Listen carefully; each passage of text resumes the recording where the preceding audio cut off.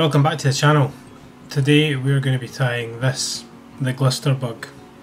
Super simple, super quick and extremely effective at catching trout and grayling. It was shown to me by a friend on Instagram, goes under the handle of Trout Bum Guiding. Catches some serious fish, and I was really happy when he told me just how he put it together. Materials you're going to need. For the body we've got some brown glister, that's by Veniards, and for the thorax we've got some black glister. The tail, some Coq De Leon, and the hook is a full and mill Czech nymph in a size 12. I've got a 3.5mm gold bead and some lead wire. Now that we've got our materials prepared, let's start tying. So I've put the hook in the vise, and next thing I'm going to do is add some lead wire. So I'm just going to start at the bend and just wind forward. A few turns. Don't want to go crazy with it, the bead's heavy enough, but I do like this fly as an anchor fly, and just push that lead right up into the body, into the bead, sorry.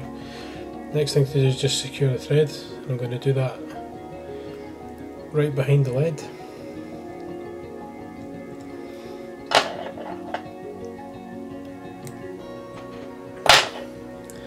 I'm going to build up a little thread dam, and that just stops the lead from moving back when you wind through it.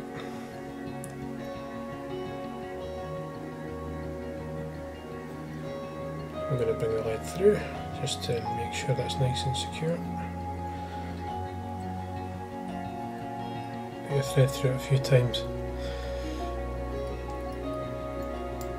and that's you. Next thing to do, take your thread all the way down. You might notice at times I rotate my vise, it's just to make sure that I'm getting good clearance for my thread when I'm taking it down. And I'm missing the hook point. So next thing to do, secure your tail. So I've got Coq De Leon. Take some fibres, a good pinch, 90 degrees from the stem,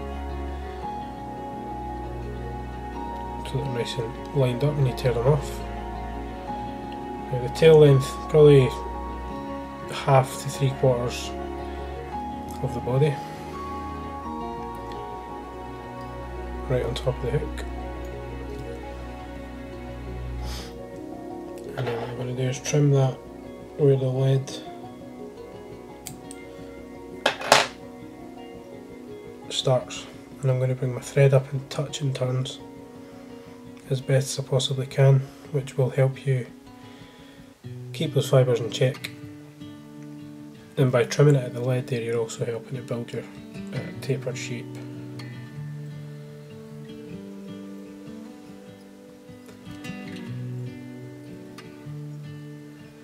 There we are.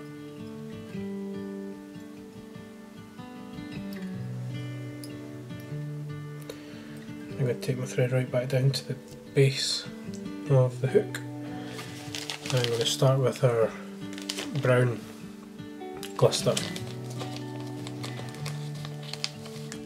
So with this stuff you really want to try and build it up gradually, just little bits at a time. You know, I'd rather go back the way and take my thread over it than try and put it all on at once.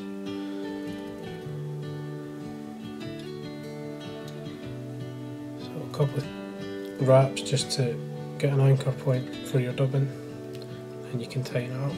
And you're just going to bring that up. Just tighten it as you go.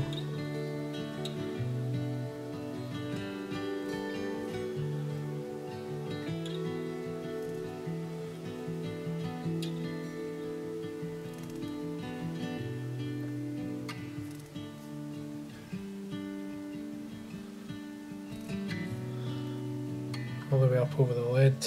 And all you're really wanting to do is leave space for the thorax. I'm going to come down with my thread back up.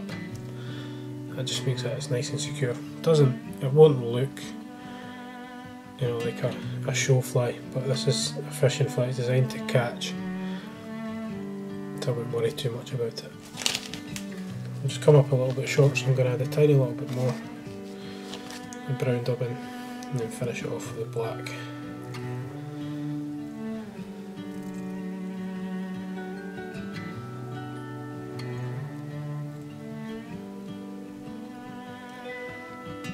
There we go, stroke that back, just tidy up a wee bit. Now we're going to take, the actual colour is Peacock black, so you will get little flashes of green in there, but it's predominantly black. And same again, just dub that on, nice and lightly. Just start at the front,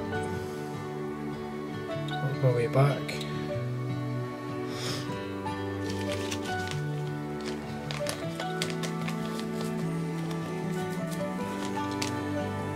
More.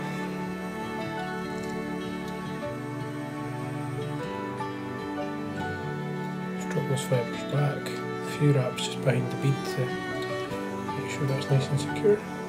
Take away some of the longer fibres.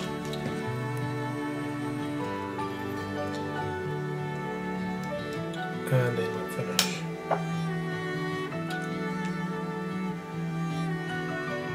Always do 2 wet finishes. And the second one, always with varnish, which helps just to seat the knot. And that's it, that's the Glister Bug. If you've enjoyed this video, please like and subscribe to the channel. Let me know what you think in the comments, and tight lines. Thanks for watching.